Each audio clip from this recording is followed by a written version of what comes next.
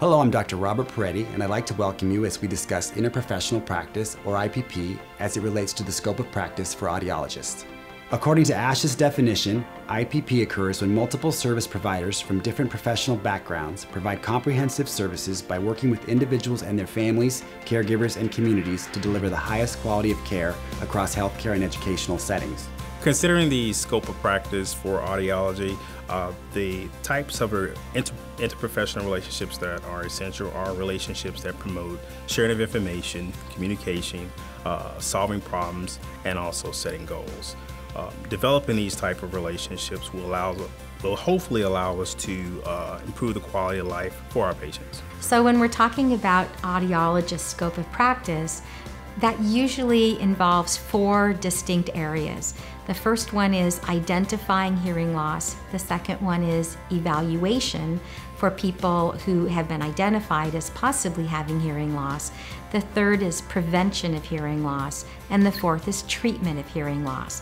And in each of those different areas in our scope of practice, there are a wide variety of other professionals who we would be working with in order to have the optimum outcomes for our patients. There are many types of relationships and environments where audiologists will work with other professionals, creating interprofessional practice scenarios.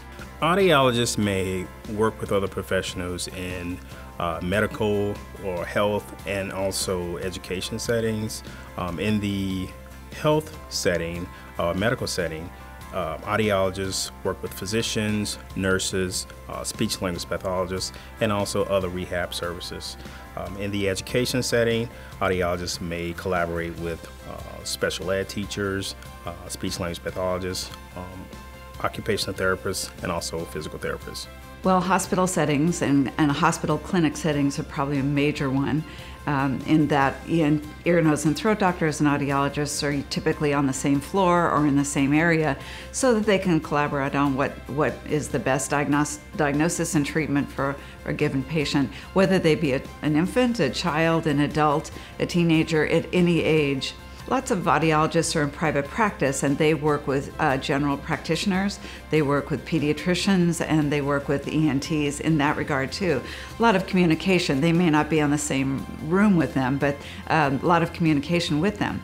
Most of the time we think about identifying hearing loss for newborns in a hospital. So the people we would need to be working with in the hospital are, first of all, the hospital administrators to make sure that they have an appropriate protocol for screening for hearing loss. We'd also be training volunteers, working with nurses, perhaps pediatric otologists who might be called in, and particularly the pediatricians. They're going to be the ones who are going to be getting some of the results. And they need to know how to disseminate that information to the centers who are going to be following up on the children who we've identified as possibly having hearing loss, what the next steps would be. Historically, one of the major relationships, interprofessional relationships we've had in audiology has been with the ear, nose, and throat physician group. For example, some individuals with hearing loss have a type of hearing loss that can be treated with medicine or surgery, and other individuals have a different type of hearing loss that needs to be treated with hearing aids or communication strategies, training, many other things that are non-medically or surgically involved. We also work in balance disorders, we work in tinnitus disorders. People with balance disorders, we're working with physical therapists, we're working with physicians.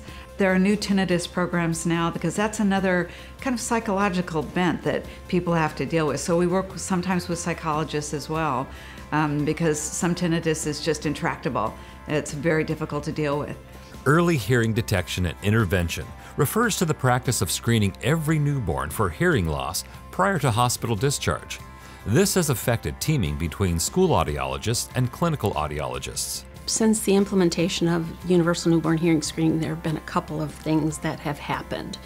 One of those is that audiologists, whether they be pediatric or clinical audiologists or school audiologists, have had to change their mindset. They're now maybe dealing with children with hearing loss being their only disability. And so that may be a difference in the way that you would approach that child as opposed to a child that has hearing loss plus other disabilities, because of that early intervention piece. And since the regulations to have children in school in that birth to 3-year period or in programs, school audiologists are deeply involved in those and need to be up to date on pediatric development and all of that sort of thing. So the hearing aid dispensing audiologist or the cochlear implant dispensing audiologist and the school audiologist really do have to be in collaboration for the best needs of that child. One of the big reasons that interprofessional practice is so vital is that hearing loss affects the whole person. In our clinic here, we have a little saying that we use, and it's not all about ears. It's about the whole person. And so everyone that's involved in that person's life, that child's life, their family, their other specialists they may deal with, their audiologists, really need to be aware of all the things that impact that child, culturally, religiously, where they live, all of those things that are really important and that don't have anything to do with hearing. It's clear that individuals are more than their ears. There's a lot of emotional impact of having a hearing loss there besides the sensory deprivation. And if we can work with other groups and look at the patient as a whole and find whatever professionals we can work together with to make sure that the whole person is being addressed, that's our best chance of helping the individual we're seeing really have the highest quality of life.